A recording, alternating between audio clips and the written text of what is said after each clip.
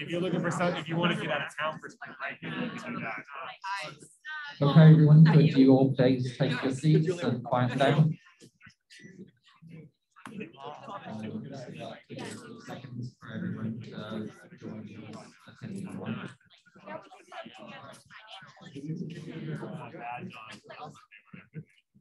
Do you want me to ask for it?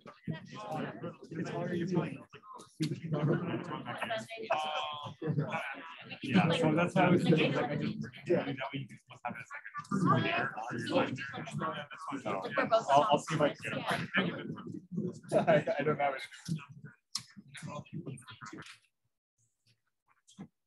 Today, I am pleased to welcome Nick Ross, who leads the data science and backend engineering efforts at the Meta. That's got nothing to do with Facebook, I assume. Nothing to do with Facebook. I hope those are copyright and trademark infringement proceedings are flying. Not allowed to talk about this. He's also no stranger to USF, having worked as professor of data science in the MSDS program. His talk today is titled A/B Testing Incorrectly. We'll be answering some of your questions during the presentation, and we'll leave some time at the end of the presentation to answer questions. If you have a question during the presentation, please raise your hand and I'll pass you the microphone. If you're attending online and you have a question, please enter it in the Q&A button and I will ask the question. So welcome, Nick. Thank you.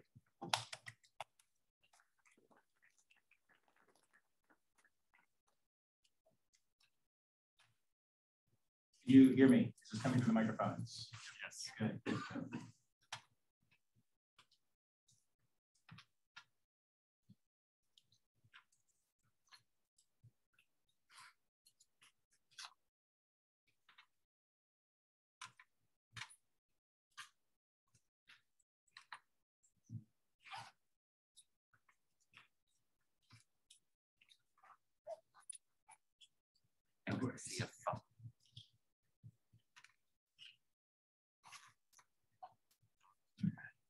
Perfect.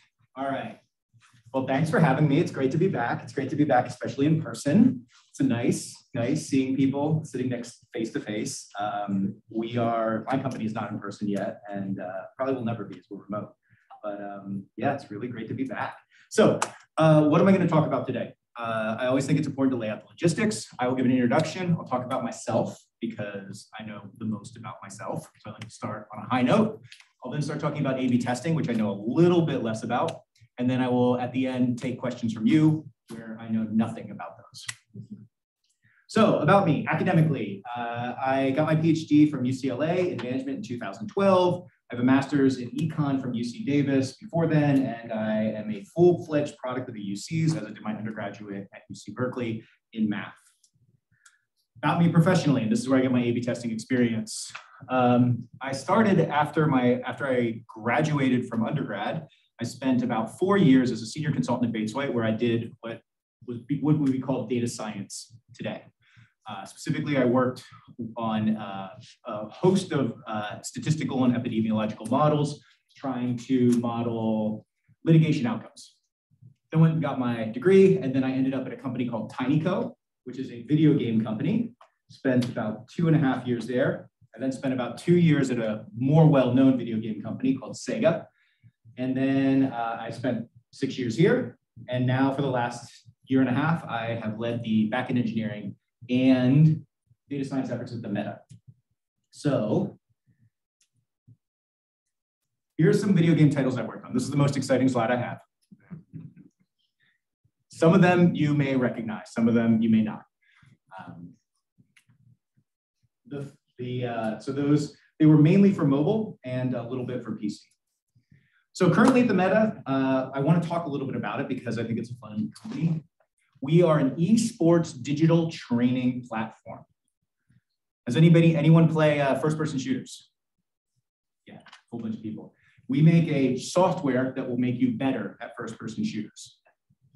It is like a gym for esports, and a large number of professional esports players use our title. And oh no, trust this, of course. Let me give you an example because I think it'll be fun of what we do. Oh no. This is one of our training scenarios. This is the world record. Let's see what happens. Will this work? This is the person training in our software.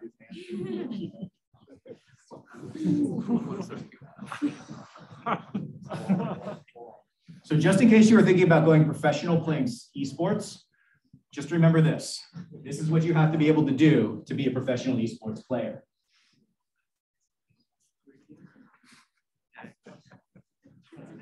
So, what am I going to talk about today? I'm going to talk about a few issues that often aren't covered in A/B testing, traditional A/B testing academic classes. Specifically, as someone who's built and designed testing experimentation platforms for a couple of companies now, I have a little bit of insight into common failure modes that exist in these platforms. And hopefully that'll give you a little bit of insight when you start taking, as you are either studying A/B testing or you are going to be studying A/B testing. So let's start with what's an A/B test. An A/B test is a controlled, I'll do a little bit of a high level. For the people who know what A/B testing is, this will be boring. For everybody else, it'll be a very quick run through. What is A/B test? An A/B test is a controlled experiment. It's the way that we can determine whether some metric is determined, causally determined by something else. The way that we do this is we define a number of different factors, or what we call experimental conditions. So you can picture this as buttons on a website or colors on a web page. And we have these different levels or factors. And then what we do is we assign units, which in the case of online experiments tend to be users, into each of these buckets. We then, because we are randomly placing the units into each bucket, we can rely on what's called the randomization principle to conclude at the end of the day that changes in our metric of interest that are different between these two different populations are caused by the underlying change, the size of the button or the color of the web page. So to give a more concrete example, oh no, what did I do this time? You didn't do it. Cool. Okay, so to give some more concrete examples, you can imagine this situation. We have two different add to cart layouts, one on the left, one on the right. And what we do is we assign a whole bunch of people to each of them. We then measure the likelihood of making a purchase in each of them. And then we conclude, we pick a winner based on that metric of interest. So in this case, we have a whole bunch of people who see the called the vertical scrolling add to cart versus the horizontal button add to cart. 5% of people make purchases on one side, and we would conclude that the group A, or the vertical scrolling add to cart, is a better way to entice people to make purchases. We pick the winner, and then we go on and we run another A/B test somewhere else, and in the course of this, we can optimize correctly. So here's a whole bunch of fun examples. This is, I believe, was this Apple TV? No, or Netflix? I can't remember which. It's like Netflix, right? These were three different things that one of the people that I work with experienced and took screenshots of. The try it now button is actually just different on each of them. This is another one. This is Google Shopping. This was just me refreshing my web page. You can see it's the exact same search. Sometimes it comes with the vertical scroll. Sometimes it comes with this. More than likely, it's an A/B test. Another one here's on Etsy. How do we do searches on Etsy? Well, there's that one. All three of these alternatives can have appeared on Etsy. So who does A/B testing? Now we know a little bit about what it does. Who doesn't? Basically everybody. Large organizations, Google, Facebook, Amazon, Microsoft, are running up to 10,000 experiments per year. I went to a talk at Twitter a few years back, and they said concurrently that they usually run between hundreds and thousands of experiments on a daily basis. LinkedIn has reported that they're running 400 experiments per day, and thousands of companies use tools such as Optimizely, Kissmetrics, Mixpanel, Google Analytics, a whole bunch of other ones, all of which basically help you set up A/B tests on your website or application. Facebook, Netflix, eBay, Microsoft, Twitter. You don't even remember what this one is. GSN, all of these job descriptions are job descriptions that include at a high level or include at a very significant level A/B testing or experimentation. AKA everybody does this. Where do they do it? They use it, as you can imagine, all over the place. Interesting examples of this that I've seen. A couple years back, a seminar speaker in this seminar gave a talk about how they do experimentation on the Netflix algorithm. So what do we, the main Netflix bar, what they're going to recommend next. That's a really interesting problem. They talked a lot about the issues that arise from it. They have a whole data science team that just does experimentation around that first recommendation thing, that first recommendation piece. Why? Because money. If you are using a control experiment is the only cleanly way to determine whether the underlying change that you make to a particular product is what's driving a particular outcome metric of interest that you're interested in. And if you do a bunch of A/B testing and your competitor's not doing A/B testing, you'll probably end up with a better product from these KPI perspectives. So why do you do it? Because you want to remain competitive. It allows you to listen to your customers in a way that can overcome some biases that organizations have. Examples of those biases like my gut, the designers, or the HIPPO. Who here has heard this acronym before? The HIPPO? Anybody? We'll just call it a generational thing, and I'm old. This is the highest paid person in the room.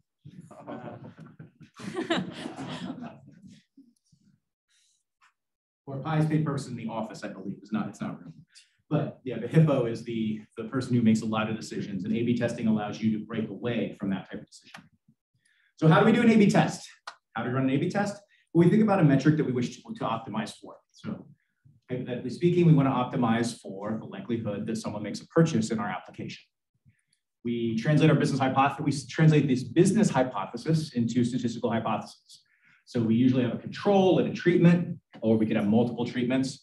And each one of these would correspond to one of those underlying variants. In this case, we could have our current web page, and then we could have a treatment, which is having a bigger button, bigger buy now button, or redder buy now button. And we basically translate our business hypothesis to this more rigorous statistical hypotheses. We then define our experimental conditions, big button, little button. We then determine how many experimental units, AKA users, we want to put in each bucket. And we determine this by doing significance and power analysis, which are dealing with the type 1 and type 2 error. For those people in the MSDS program, you guys have talked about types of errors, right? Good, excellent. So we basically run a bunch of equations that allow us to say, you need 10,000 people in each bucket to feel comfortable with the results. I'm not going to put the actual formulas because the formulas change depending on those features. We then collect our data. We estimate our metric of interest for our data. So we run our experiment. There's 10,000 people in each bucket. Hypothetically, we look what percentage of people pay. Is it 5%, 2%, 3%? We then compare them, and then we run a z-test usually on them. There are other more complicated situations, but essentially we just run a z-test 90% of the time. So that's the basics of A/B tests. There are also much more complex ones. So the guys at Netflix and LinkedIn Research and all those guys, they're doing much, much more complex. Words that you will hear that I will not talk about are things like factorial designs, fractional factorial designs, response surface designs, multi-arm bandits. All of these are more advanced techniques that allow you to achieve other goals while you're doing your A/B testing. In the case of the first three, those three things are designed to allow you to minimize the number of experiments that you have to run when you have lots of different variations. While a multi-arm bandit usually is designed to minimize the number of people you have to put in each bucket to be able to conclude whether your result is statistically significant, as well as not lose by putting people in a bucket that's losing. So there's tons of resources. And so you give it, so, oftentimes I'll see something that, I look at this, I go, oh, this must be a solved problem. There's all these books. But it turns out that it's actually really hard. And the real reason it's hard is because industry problems, at least from my perspective, tend not to be the same as, do not necessarily align 100% with academic interests. There's a whole bunch of reasons for this. Industry problems are usually not publishable. If someone came to me and said, Nick, if some super awesome professor came to me and said, Nick, I will help you run your A/B tests, I'd be like, great. And if he said, but I need to publish the results afterwards, I would say no, because I wouldn't want my competitors to have it. Industry problems may also be too specific. The problems that we face in industry tend to be a function of our organization and our technology choices that have gotten us here and our product choices. They are not usually the things you want to talk about.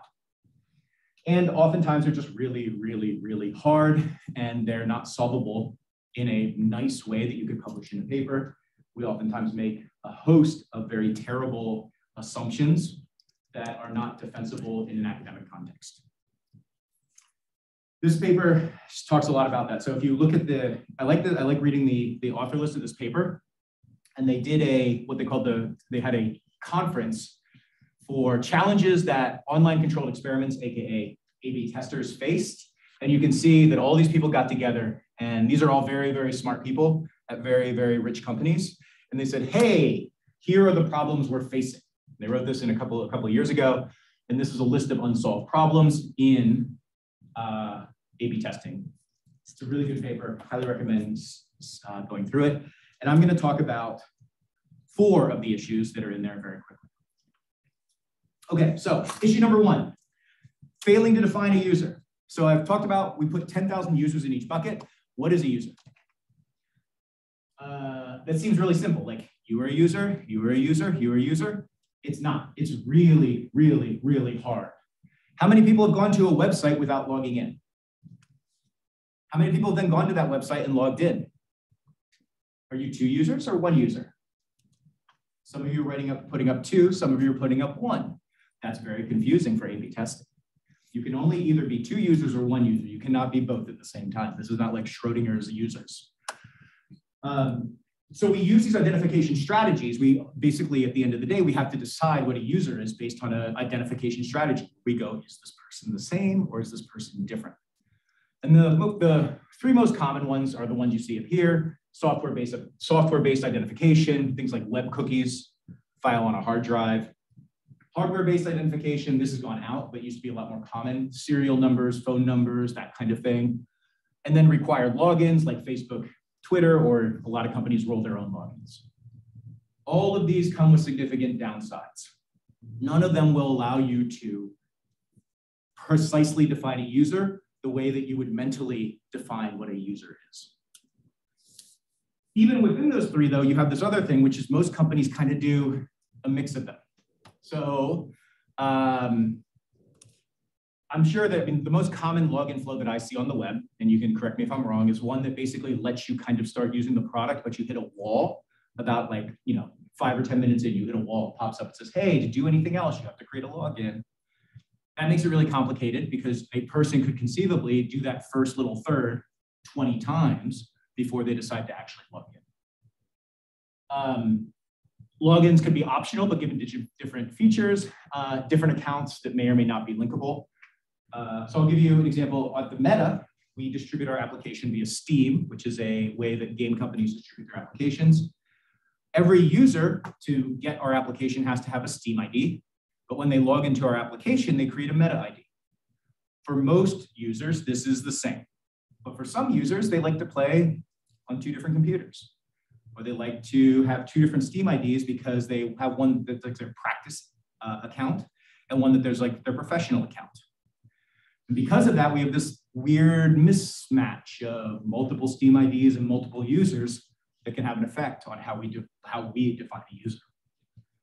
Quora, I have a whole bunch of answers on Quora. And when I logged in one time, I used my email. And when I logged in another, I Facebook connected. And I can't connect those 2 accounts. Just can't do it. I sent them an email and they said it's impossible. So I am 2 users on Quora, despite the fact that I am 1 human being. So why does this matter? A user may experience multiple experimental treatments. So let's say Nick has no login, assigned to treatment group A. Then I create an account, I'm assigned to treatment group B. That means I've potentially have experienced both A and B. That's bad for like a statistical methodology perspective. I use my Twitter login on desktop, my Facebook login on mobile. My accounts aren't linked. One is in group A, one is in group B. Or I sign up to receive a newsletter with 2 different email addresses, and I look for the best deal in any A/B test situation. This is actually incredibly common. People who run like lots of like big email newsletters will know this problem. So like to just to be clear, this is the case where somebody signs up with many, many email addresses to the same like coupon service because they're just looking for more coupons. And you get it, it happens all the time. A quick trick around that is if you add a plus to your email, so like Nick plus a@gmail.com, this just goes to Nick@gmail. Those are the same email addresses. But this one will more than likely, by most naive services, be picked up as a second user. I've gone to companies where databases that are just filled with these. Same user trying to like get in different groups. So the result of this, for many knife edge conclusions, like when you're designing your A/B test, one of the things you want to design for is have the minimum number of users in each bucket so you can run the test for the shortest amount of time so you can get your result as quickly as possible. What that means is that you're oftentimes standing on a knife edge. You're like, if the number of users that you've estimated is incorrect, that can sway your test from one direction to the other. This type of systematic identification can destroy your test results in a way that is pretty negative. So how do we solve this? So there's a couple different ways of solving it. Solving it, number one, or at least the way that I have found to solve it, is well-defined tests. So you try to create testing situations that are in a part of your application or part of your product that doesn't allow the user definition problem to be as persuasive. So maybe you test only users who have already created a login, and therefore you've gone past that. Or you only test the login flow up until someone creates an account. And in this case, you'll kind of move it to a more comparable situation. Rely on organizational momentum. This is a big one. When you define a framework, you try to define a framework for testing within your organization, which avoids these issues. Once from my own experience, once you have an organizational momentum, like this is the way we test, this is what's testable, this is what's not testable, everybody tends to follow it and you can continue on that path. It's not exciting, it's not an exciting answer, but it is the way that you can help mitigate these types of user problems. Any questions on that before jumping to the next one? No? Great. All right. Peaking. This is my favorite one. This is my favorite second one. This is a good one. Peaking is the phenomenon whereby your product manager that you're working with on your data science team goes to the A/B test dashboard every day and hits refresh and says, why aren't we stopping the test now? You guys are laughing at that, but that's really what happens, is that you provide users with information about a test and you say, hey, we need 10,000 people in each bucket. And after the first day, there's 150 people in each bucket and the conversion rates look like that. And some guy goes, wait, this conversion rate is double. We should just switch this. Why are we not switching this? Obviously, 10% is bigger than 5%, you dumb data scientist. Where did you go to school where they do math in the opposite direction? Treatment's clearly better than control. And you have to say, hey, no, these tests are not statistically significant. The problem and the reason that this is hard, so in this example, let's say that we set up an experiment, we need 1,000 users in the treatment and control. On the first day, you look, you see something like this. And the trouble and the reason that this happens is, the reason this is bad is when you stop the experiment early, all of your significance and power calculations you did before are no longer valid. So you said, hey, we want a 5% significance level with an 80% power on our test. And now that's not true anymore. You cut it early. So this happens because every one of these services has these really cool, awesome dashboards that they sell all the product managers. You can go in and you can look at all of these beautiful dashboards and just pick and choose A's and B's all over the place. Pick winners left and right, and you'll be able to optimize everything. These dashboards are the death of data scientists because the number of times that a data scientist will go into this dashboard and realize that someone has to click the button to stop the test, even though it's not statistically significant, is just off the charts. So why is this a problem? It's hard to run these tests at the end. When you stop the tests early, you will run into situations where it's not statistically significant. Okay. Just to give you, I kind of skipped a couple of those because I am talking, I'm running a little bit late. Well, this is a hypothetical situation. So what we've done here is we are running a test with 1,000 users, and we are peaking after basically the number of peaks. So if you peak just once, so you're running your test and you go after the first user comes in, you peek at the results and you decide, should I conclude the test or not? If you do that, the more that you peak, the more that you will likely conclude that you're testing in the wrong direction. Okay. So if you have, so in this case, we have two groups of 1,000 people in each bucket. If you peak twice, the likelihood that your type 1 error rate will go from 0.05, which we assume is the background significance you wanted. Your significance will go from 0.05 to say 0.07. If you peak 100 times, your significance is probably at 0.8. It's not a good look. Don't peak. So how do we solve this problem? How do we do this? Well, mathematically, we can use this crazy thing called sequential testing. It's really hard. It's really a lot of math. What I found to be a better solution after sequential testing is to just be really loud in the UI. Make it so that the product manager looks at this and goes,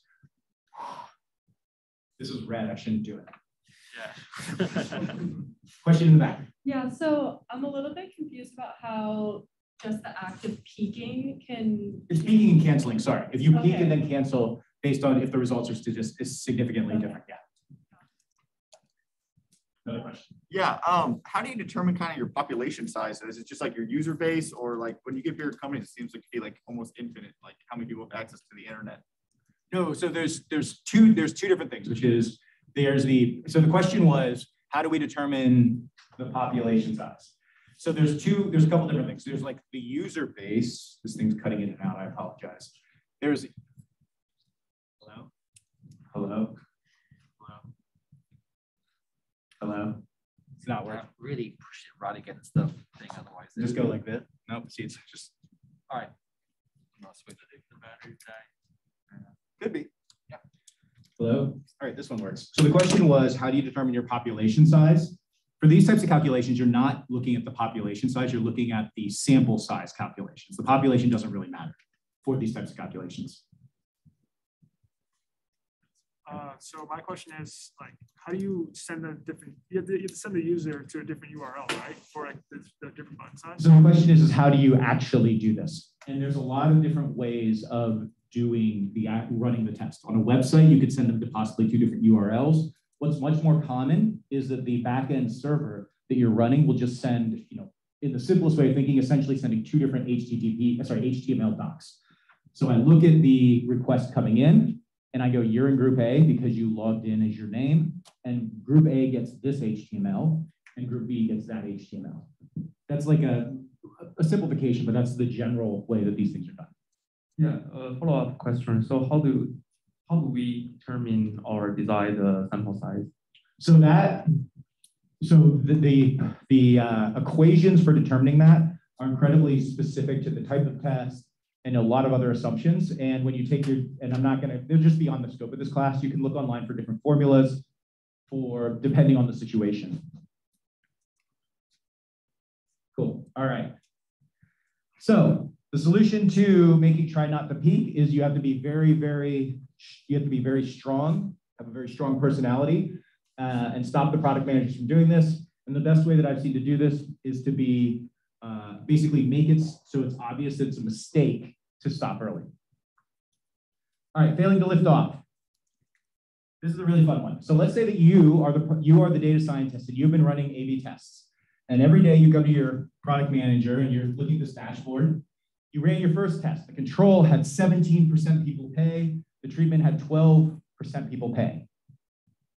It's statistically significant, statistically valid. You go, obviously, we're going to do the control group, right? It's way higher than the treatment. 17% of people, let's say, are paying versus 12. You want to do that. The estimated difference is 5%. You make the change, but you actually only see a difference of 2%.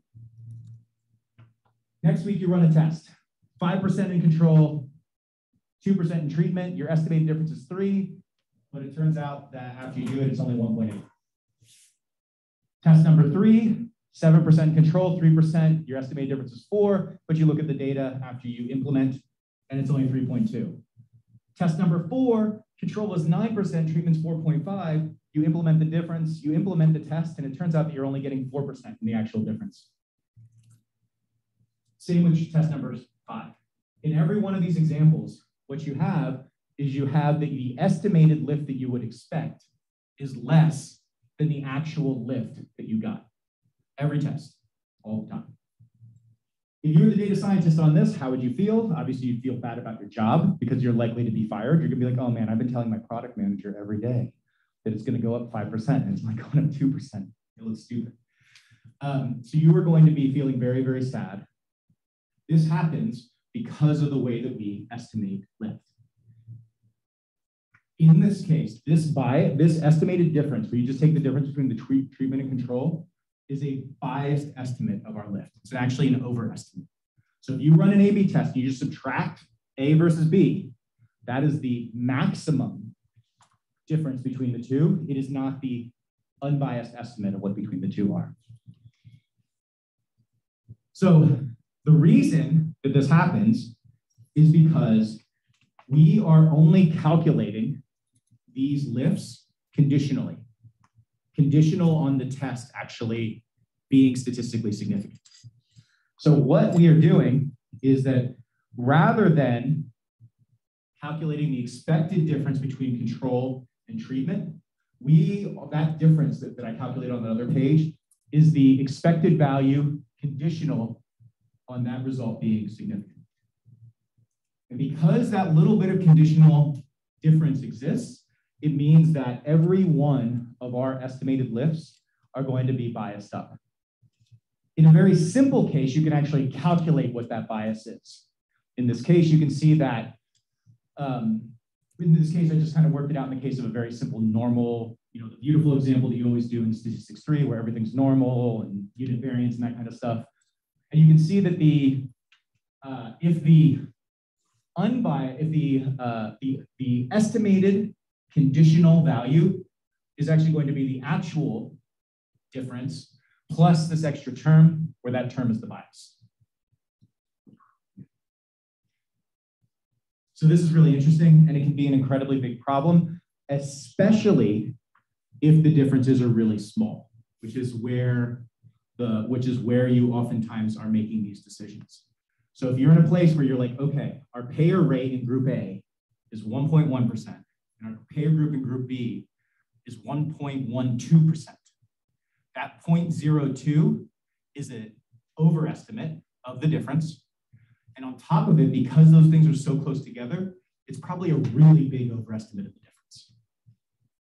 And let's just say that the cost of actually implementing B is $100,000.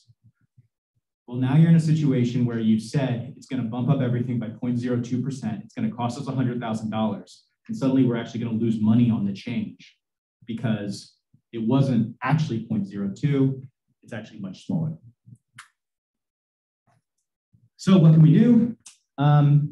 If you have the way that I've dealt with this is I try to add the presentation layer a max difference or estimated lift so people don't think that's the actual value that they're going to receive.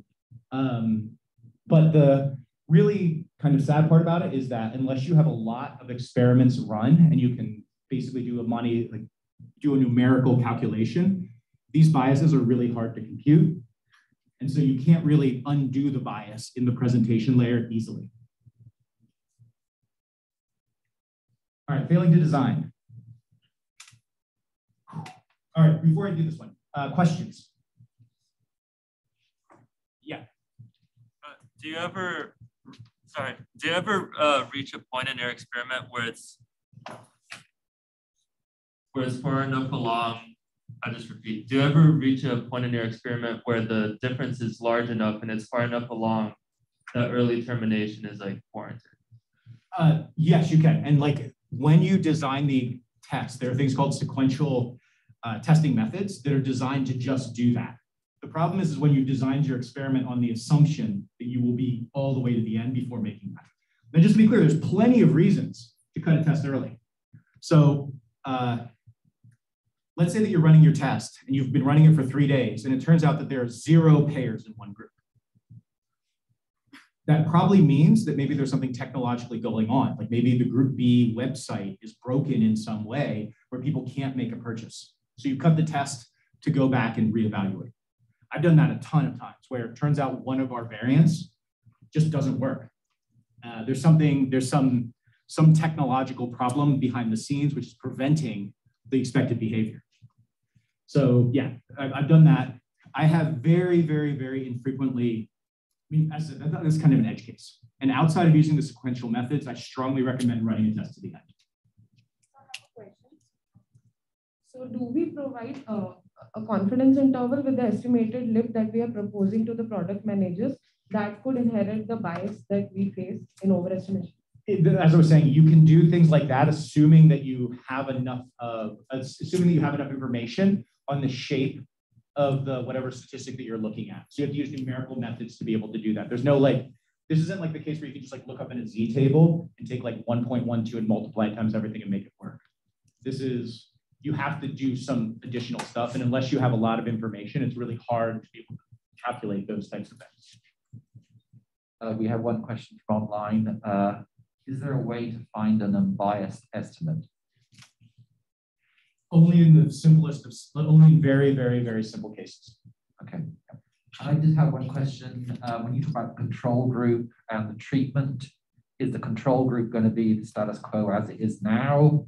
And how complex can the changes be to the treatment? Are they one feature, or is there kind of good practices to what you include in the treatment? So like the rule of thumb is you only test one thing at a time. However, the one thing can be really big. So one thing that when I was working on the video game Tiny Monsters, we A/B tested the entire first time user flow, which is like the first 5 minutes of the game. For casino games, anyone ever play like online poker or online slots or like mobile game slots? People aren't raising their hand because they're just embarrassed to say that they have. I think you all have. For those games, they tend to A/B test the first 100 to 200 plays. So they will design the entire first 100 poker hands are all on rails, and they're testing it to see how people respond to try to increase the retention. So the most common thing in those types of games is one of the things you try to optimize for is places where the unexpected happens in a positive way. So you slowly lose, slowly lose, slowly lose, slowly lose, and on your last dollar, suddenly you win big. Like that'll keep you in a game. So oftentimes for this, you will try to A/B test your wins and losses in the first like 100 hands or 100 coins to figure out where to put those levels or where to put those experiences. Yeah.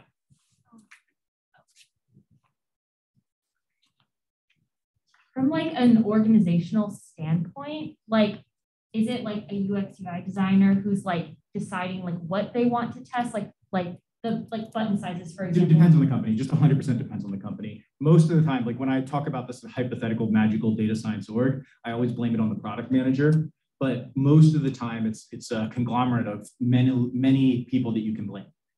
Sometimes UI UX, sometimes product managers, sometimes engineering people. It just depends. Cool. All right, so now we're going to talk about the hardest of hard problems, which is what's called interference. So interference occurs. One of the fundamental, let me take a step back. One of the fundamental assumptions that we make when we A/B test is that everybody is independent. Your decision doesn't affect your decision, doesn't affect your decision, and down the road. That is almost never the case. Everybody talks to everybody else. Everybody, everybody is just, everybody in any type of complex product, you are doing things that are going to affect the people around you. And when that happens, you break what's called the stable unit treatment value assumption. And when that breaks, all the math breaks. Everything breaks. And this is a very big problem for any type of application that leans heavily into social elements. So we'll talk about this. It's called a couple different things. Some people call it interference. Some people call it contamination. I tend to call it network interference. And the notion of network interference is that your treatment units, your users, are affecting each other, but it can arise in a bunch of different ways. We're just going to focus for the purpose of this conversation on like social situations where it's pretty easy to describe how this happens. Okay, so network interference. What if my experiment affects other users and in turn modifies their behavior? So Facebook does an A/B test on people you may know. Let's say that, they do this and the control group sees as is. So this is the status quo people you may know. A treatment sees some kind of new flow. Well, if the treatment causes more friend requests, those more friend requests are going to spread throughout the network and they're going to hit people in both the treatment and the control. So even someone who is in the control is going to be affected by the new user flow from the people in the original treatment. It means that when we then do a comparison between the expected lift between the treatment and the control, it's going to be wrong because it isn't treatment and control. It's between people who 100% of the time were affected versus people who were touched a little bit by the experiment. This makes it really, really hard to do experimentation. These types of social networky things are just incredibly difficult. Academically, how do we solve these? We make these incredibly large array of assumptions. We pull in network statisticians who build these giant sparse matrices. They do these incredibly detailed models with lots and lots of parameters. And they use like a team of like 12 people, and they're able to solve it in that way. That unfortunately is not what every small startup can do. That's only what LinkedIn, Microsoft, Netflix, Google, and those guys do. In the real world, we tend to do two things. We tend to either just ignore it, just be like, nah, it happens, who cares? Or we try to design around it by doing things like geofencing, where only certain people who are isolated will experience one or the other. Or we do but-for analysis, where we try to do some light modeling on the side to be able to do it. But this is really bad. No matter what you do, this is really, really bad. So how bad is this? It depends.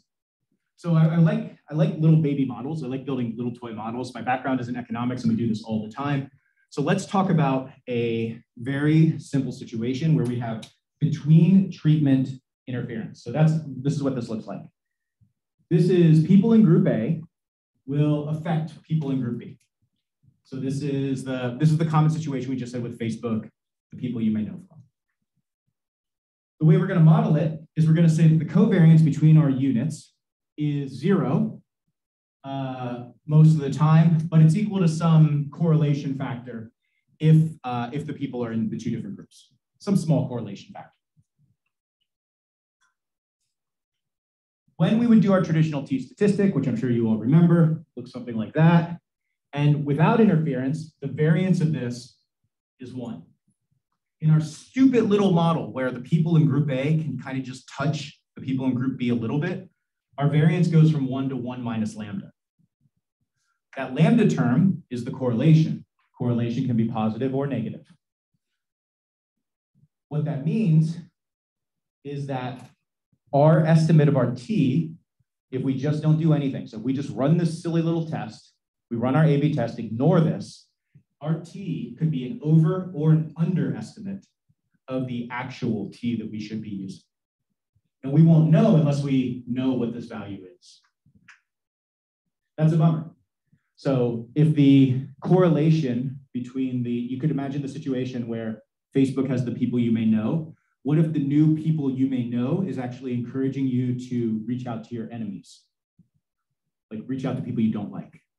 That could be meaning that what's happening is that is creating a negative correlation between group A and group B. People in group B are seeing people they don't like, reaching out and friending them. It could also be creating a positive one, in which case that lambda would be positive. We would never be able to see that from the data. We would only be able to calculate, well, it's very difficult to see that from the data. We would only see or calculate our t statistic, and we wouldn't even know if our t is over or an underestimate of the actual t.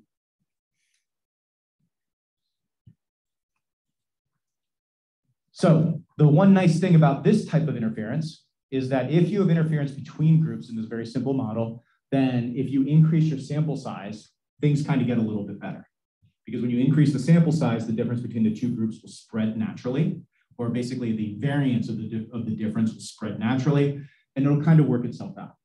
So if you have a little bit of between interference, you can probably get away with making your sample sizes much, much larger than you would expect, and you'll probably be okay.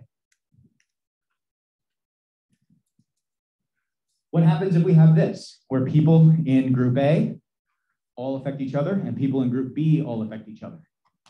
So in this case, we have interference where it's not across the groups, but between the groups. We draw up a little model, we do this, and in this case, we actually have a worse situation where the variance of our estimate has an n in it, meaning that as we increase the number of people, our estimate of our t, or the difference between our actual t and our bad t, is going to get further and further apart. Moral of the story, interference is bad.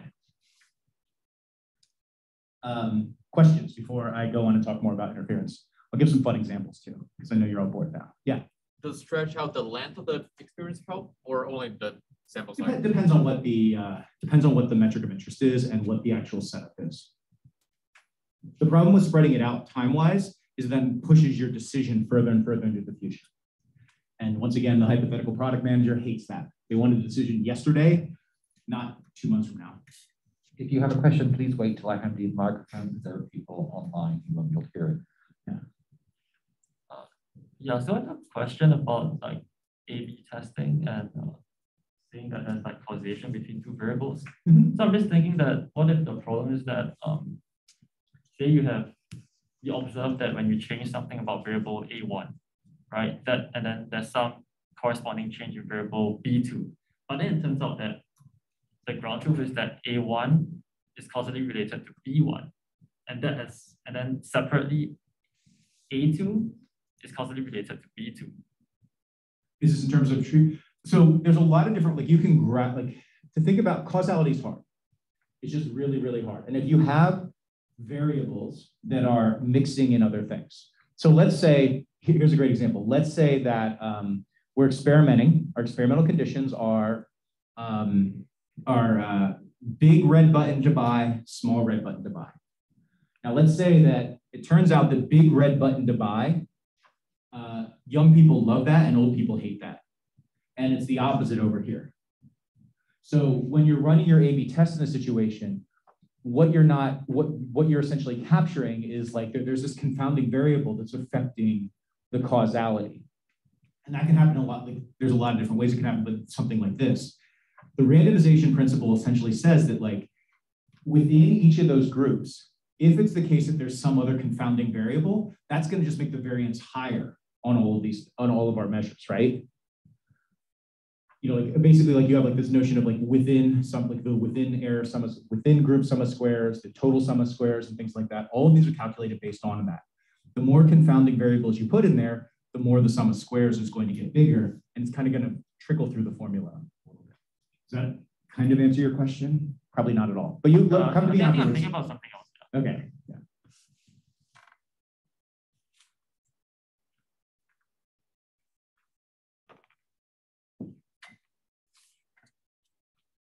Yeah, so what kind of like are you ever stratifying samples or like doing like blocking or anything like that to sort of handle confusing variables? Yep, but this can still happen within that. Like you can, yeah, absolutely. Geofencing is in a sense a version of that. So let me tell my favorite example of this. So I worked on a game called Tiny Zoo, and Tiny Zoo there was this hardcore group of players that all talked to each other on Facebook. They had this Facebook group that was incredibly active. What we had to realize was that when we put any of those people in an A/B test, they would like screenshot it and they get really angry. Because they would be like, why am I, like, this is like the hardcore people, they don't want to be tested on, they don't feel like they're being experimented on. And they just get really, they would just be like a little bit irritated. So our solution was we basically looked and found out everyone who was in that group, and we always just excluded them from the test and made sure that they were all in the same group A. Funny enough, it turns out that anger actually powers the entire world. And every time that this would happen, where there'd be like an A/B test where they'd get angry, all of them would buy whatever we were doing anyway.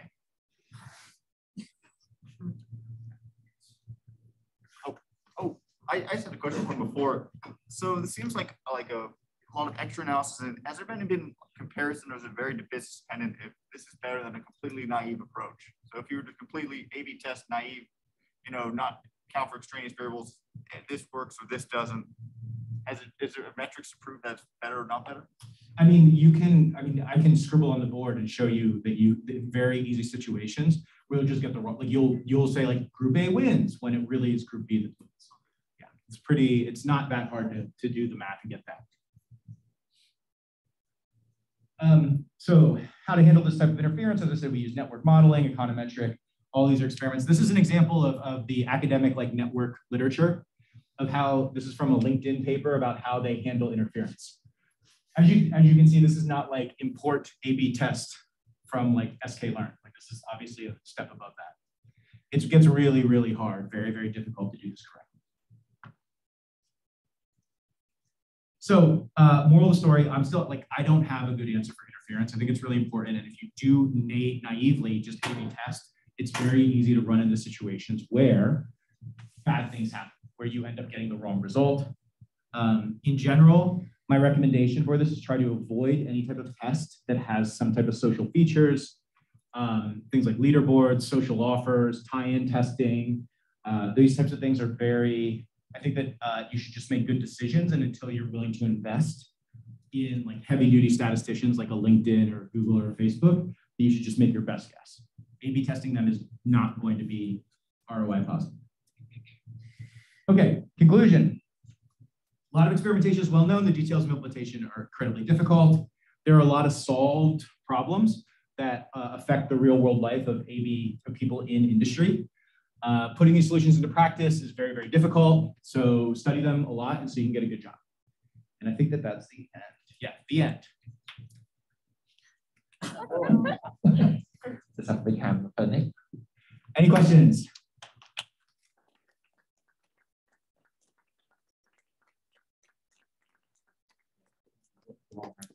Time asking questions. If you have a question, please. Check out.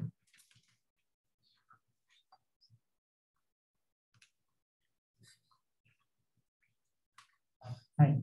So let's say you do an experiment and you find out that, okay, your results are statistically significant and one treatment is better than the other, and you implement that.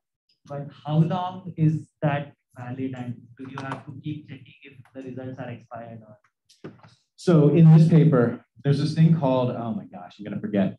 There's a word that they use for novelness that I can never remember.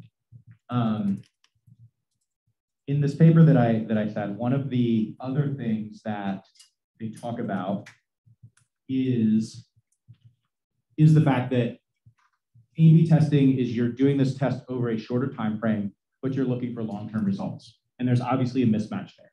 There's definitely a novelness factor where if someone sees something new, they will click on it every time. That's how notifications work. As soon as you see one, you will, your finger will just touch it. And so that understanding whether it's a short-term or long-term is very, very difficult. For a lot of, for these heavy-duty experimentation platform companies are doing experimentation, they usually invest in an all-time control group. Basically someone who just always gets the status quo, that they can try to peel back the layers around the problem of the long-term results. The other side of that is if you're running tons and tons of experiments, you run to the other issue, which is people are just a little confused at all points in time, and that's who you're optimizing over. I have a question. It's related. Oh, thank you. It's related to peaking. Okay. So beside, I wanted to know about the positives of peaking. Besides that your test is not going at all correct, then it can be stopped. What are other benefits of peaking? I think we have covered the negatives, but. I think I mean, that's the biggest one, that is the biggest one, to make sure nothing is going off the rails. I think that there's always benefits of looking at your data and seeing fluctuations and things like that, just to make sure that, as I said, to make sure that nothing is going off the rails. But for peaking specifically, the action of I'm going to go look at the test results early, really the only reason to do that is to protect that downside risk of something technologically bad happening, or some other bad thing around that. You would want to stop the test for a non-test reason. So for like Target, for example, when Halloween comes around or when Christmas rolls around, they have certain sections there. Have you ever noticed anything, or like, is there a way to tell from like A/B testing, like seasonality of like, you have a certain model and then as it cycles through, you then start doing like different models? Like, is there a way to do that with A/B testing? I mean, so this gets back to a little bit what the other gentleman was saying, which is that when you are doing A/B testing, you are doing almost inherently tests on short-term behavior. So the part of the reason that these companies are doing thousands and thousands and thousands of tests is, I suspect, is that they're repeating a lot of older tests to see whether the results still hold, because you just don't know. You can imagine, like, if I A/B tested like the most popular, I don't know, Halloween costume in 1987, I'm clearly not going to keep putting that out there. Like, there's only so many Ronald Reagan masks that people want to buy. That was a pretty good joke for those people over 40. But you know what I mean? Like, there's limited value. Like, figuring out what long-term value there is in these tests is a hard problem. And long-term, of course, includes things like seasonality. It includes things like just general change in your population dynamics. Like last year at Target, maybe the economy went down. So you had a different group of users, a different group of buyers than you do today, where the economy is behaving very differently. I'm here. So I have a question. Can you introduce is there any case that is a misuse of A/B tests, or to extent is abuse of A/B testing? For example, like you can maybe use some other easier method to solve the problem, but people just say, oh yeah, since we can do experiments, why don't you run experiments on that? So for those kinds of cases. I mean, so I didn't talk about any of the ethical issues around A/B testing. That's obviously a very important, incredibly important consideration. So like, I can come up with, I mean, I'm pretty sure like there's historically many examples of people doing experiments on people that are nefarious in different ways. And you can see that, I mean, and you can see that now, like, it's not a hard stretch to go from, like, if I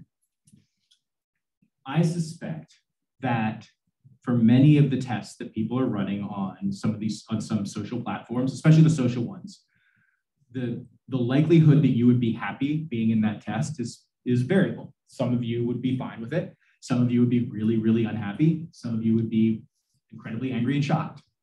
And so there's the component of the ethics behind it, which is like, we could talk for days and days and days about that. That's definitely a place where the answer is like, don't do experiments. In terms of like statistical modeling, when you're at a company that's doing experiments, the limitation tends not to be what experiments to do. You usually have, like, in every company that I've worked, we had like a spreadsheet of like experiments we wanted to run. And the question is, how are we going to prioritize them? Because we only have so many users. Like, if we have an application that's 100,000 users, we do an A/B test. At most, we put 50,000 people in each one a day. And if I have 100 experiments I want to run, I can only run so many at a time. So the limitation tends to be that experiments where you could get the result from a non-experimental thing, you tend to jump on that because you just don't have the bandwidth to do it in an experimental way. So my question kind of follows up on that a little bit. Is there a theoretical limit to the severity of the change that you can test? Like, for example, is it best practice to just test like color and size of a button versus testing at the same time, running the same test for color and size? Yeah, so I mean, that gets into like the factorial and other types of experiments where when you are changing multiple dials at the same time. in the back of your mind when you're running an A/B test, the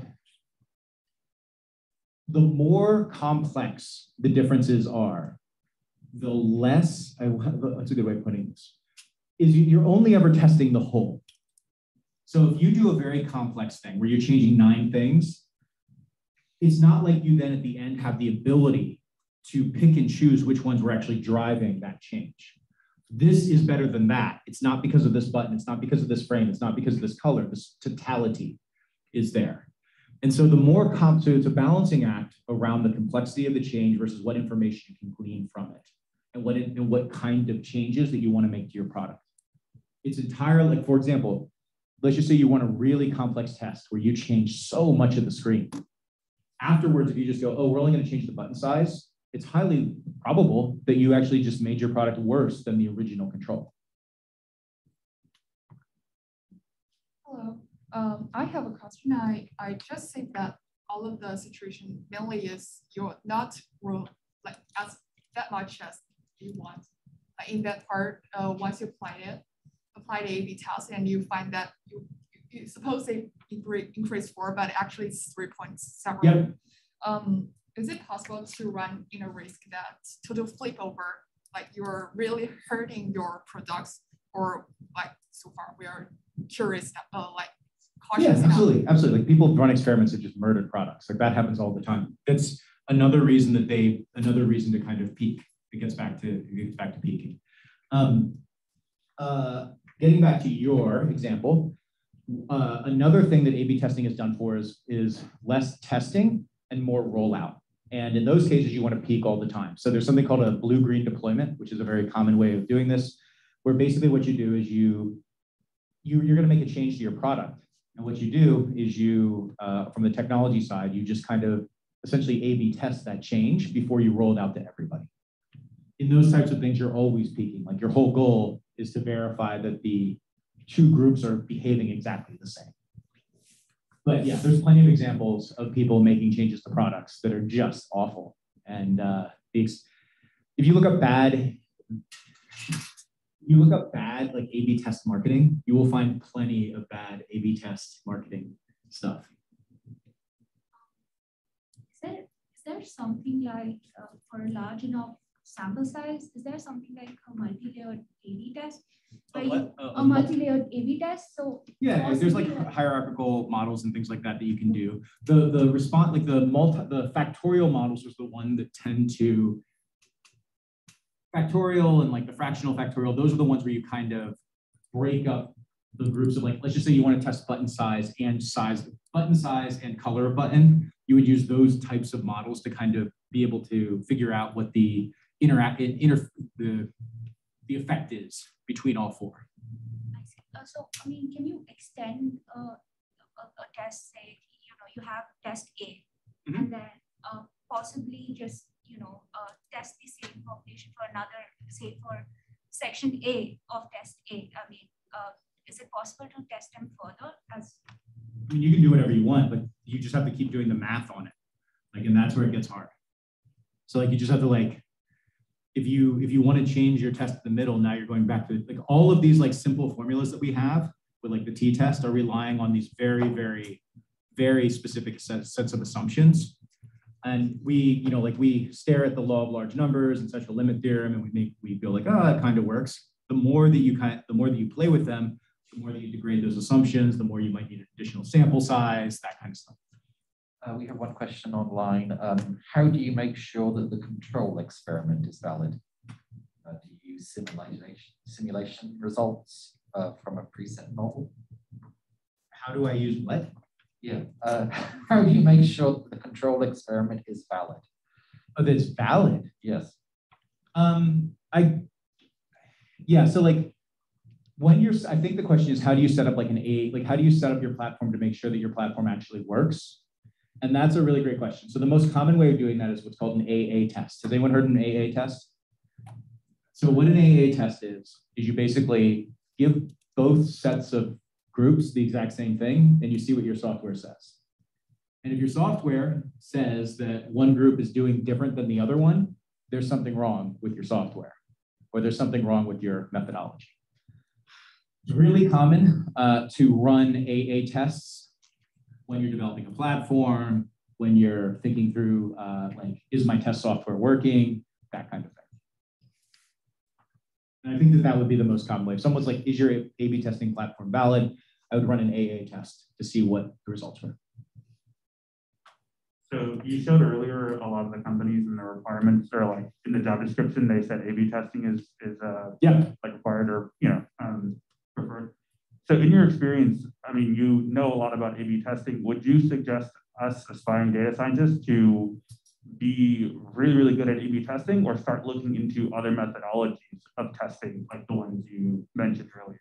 I mean, there's trade-offs around all of this. So I would say that if I was an aspiring data scientist, the number one thing I would do is get good at programming. That would be number one. Once you have gotten there and you're thinking about the other things, like you have to, there's long-term optimization and short-term optimization. Short-term optimization is what do I need to be able to get an interview and succeed in that first interview. In general, they're not going to jump into, hey, can you give me, like, they're not going to give you like this cream of the cream technical terrible questions that are down the road. They're going to ask you like, hey, have you ever, like, how do you run an A/B test? And if you can't answer that one, then you're never going to get to the crazy stuff.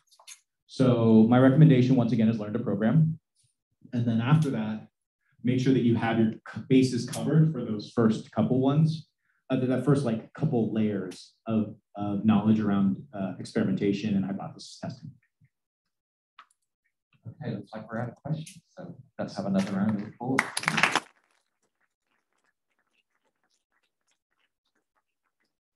Thank everyone attending online and attending here, and I look forward to seeing you at the show presentation. Thank you so